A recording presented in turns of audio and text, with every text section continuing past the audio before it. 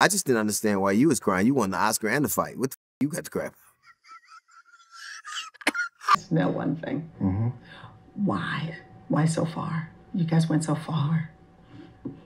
I lost so much. Comedian DL Hughley has always been a truthful man.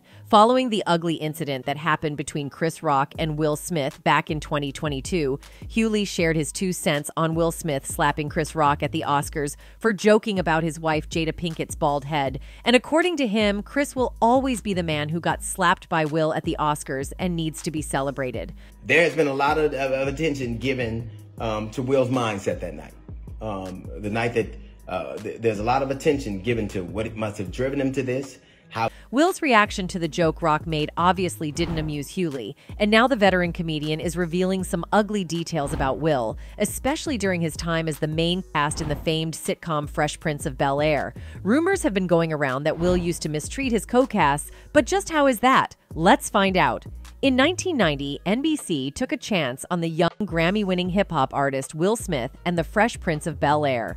Though the show worked its way into everyone's hearts with its thoughtful plot lines, infectious theme song, and Smith's raw charisma, the cast of Fresh Prince was decidedly not chilling out, maxing, relaxing, all cool. They were busy writing petty notes in a Mean Girl-style burn book and feuding with their fellow actors. Will Smith was leading the line here. Much of the Fresh Prince of Bel-Air's behind-the-scenes drama dealt with the cast's grievances, involving the actor playing the original Aunt Viv.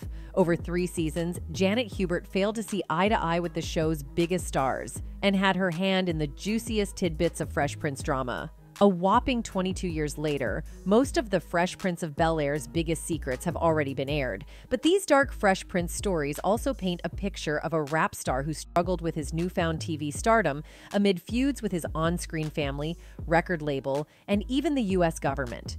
For starters, it was revealed that Will was forced to star in the sitcom because he owed the IRS $2.8 million.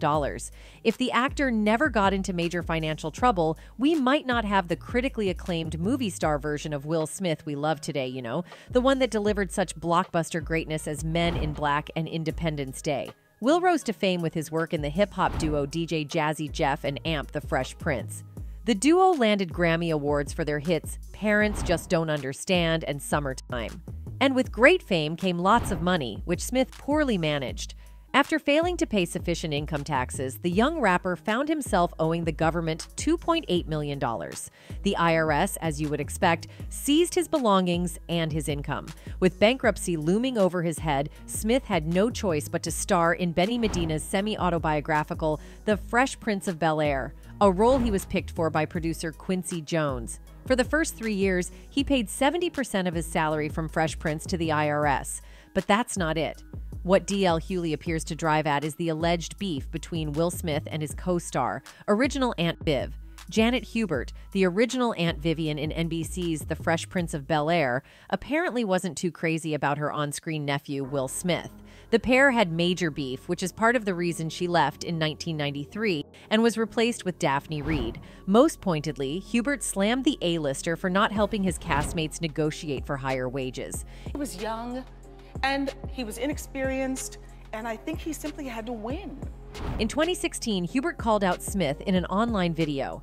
I seem to remember at option time coming to you and saying, with you, maybe we can get a little raise. We thought your influence would help us greatly, like they did on Friends. In turn, Smith's wife, Jada Pinkett Smith, defended her husband and slammed his co-star in a radio interview, saying, I can say straight up that Janet Hubert wanted the show to be the Aunt Viv of Bel-Air show because I know she's going to dog me in the press. She has basically gone from $250,000 a year to nothing. She's mad now, but she's been mad all along. She said once, I've been in the business for 10 years and this snotty-nosed punk comes along and gets a show. Aunt Vivian may have had major tensions with Smith, but some people believe that isn't the reason she was booted from the show in 1993. According to some sources, it was a pregnancy that caused Hubert to lose her role. The outspoken actor became pregnant, which allegedly voided a clause in her contract. But is it because he felt like he was a star that Smith decided to treat the rest the way he did? Didn't pay the IRS.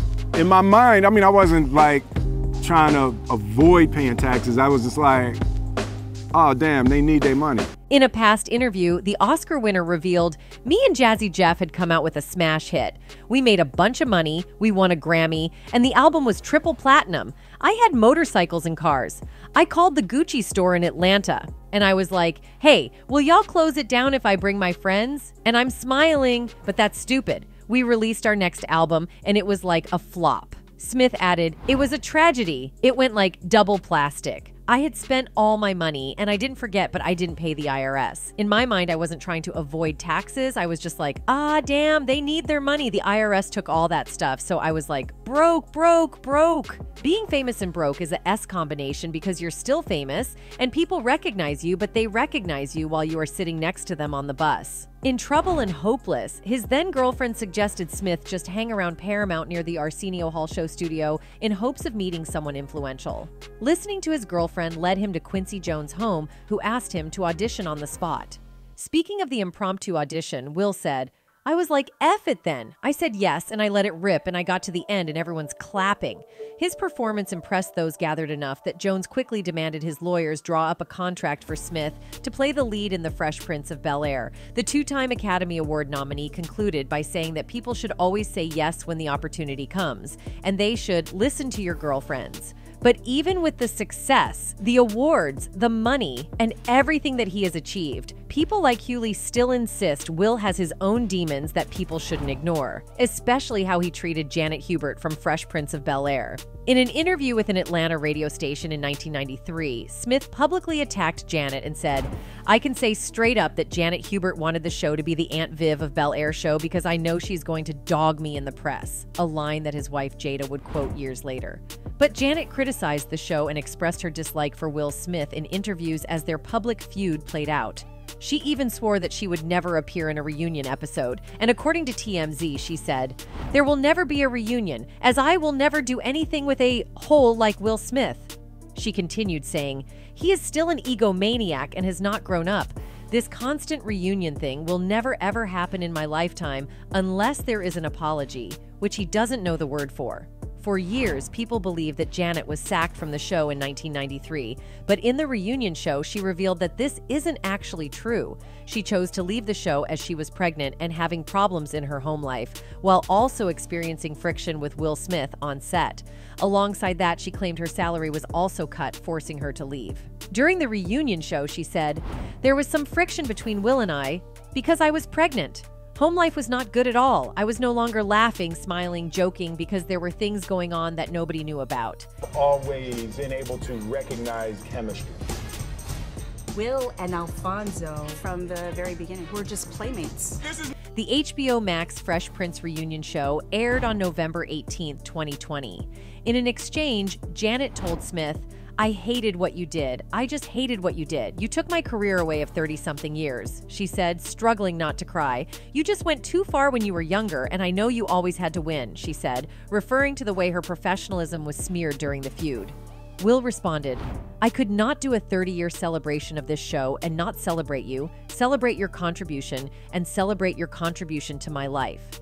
He continued saying, "The person I want to be is someone who protects you, not someone who unleashes dark on you." As well as the reunion show, the pair continued to work things out and ended their long feud 2 days later on Will's wife, Jada Pinkett Smith's Red Table Talk, which aired on November 20th, 2020. And as it turns out, Janet is not the only celebrity who claims to have been bullied by Will Smith. Paul Rodriguez, who worked with Smith on the set of the 2001 biopic Ali, revealed the once-beloved star bullied and humiliated him on a daily basis, making his life a living hell.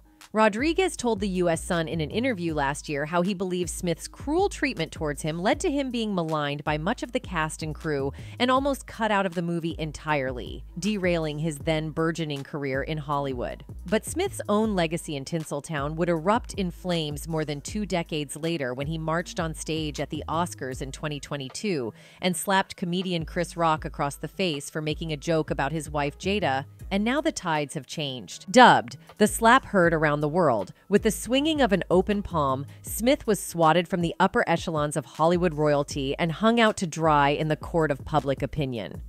Almost overnight, various projects The Fresh Prince was working on were either axed, shelved, or indefinitely suspended. He was also later banned from attending the Academy Awards for the next decade. Rodriguez, meanwhile, said while he feels a great deal of empathy for the situation Smith finds himself in, he hopes he now understands how he made him feel on the set of Ali. Look, I get no joy out of him going through this, but maybe he'll have a lot of compassion for what he put me through because it's a horrible thing to be the butt of the joke, said Rodriguez. After he made me the butt of all his jokes and nasty remarks on Ali, people didn't want to hang out with me no more. It was like the word got out and I had leprosy all of a sudden. He added, that movie was meant to be one of the biggest and most wonderful breaks in my career, but he made it a nightmare, and it all went downhill from there. I was dropped by my management company, and I couldn't get an agent worth a damn, Rodriguez concluded. Even though everything he put me through, I feel sorry for Will Smith. The price he's going to have to pay is almost bigger than the crime. He was one of the biggest stars in the world, and all this affection people had for him has turned into apathy, all for a moment of stupidity. It's hard for me to find any kind of animosity towards him because I know the feeling of what he's going through, and if someone's bound to this kind of ostracism, you can have compassion, and I do. Rodriguez was cast in Ali, a blockbuster movie chronicling the life of the legendary boxer Muhammad Ali, as Dr. Ferdy Pacheco, his personal physician and long-serving cornerman. He revealed in an interview last year that the day he landed the role was among the happiest of his life. He also said he was looking forward to the prospect of working with Smith again, having previously starred alongside him in the 1993 rom-com Made in America. Back then, he wasn't the superstar he is now. We hung out quite a lot and everything had always been really friendly between us, Rodriguez said.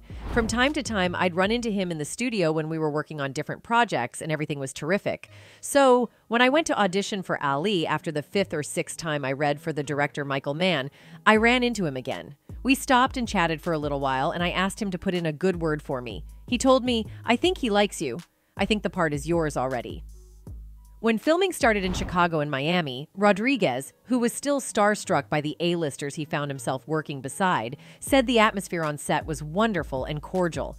But suddenly, as if a light switch had been flicked, his once friendly relationship with Smith completely soured, which eventually led to him being ostracized and maligned by much of the cast and crew, he claims. Rodriguez said he's unsure if he did anything personally to offend Smith, but pinpointed the beginning of the feud to an alleged incident that happened between Smith and the real Ferdy Pacheco.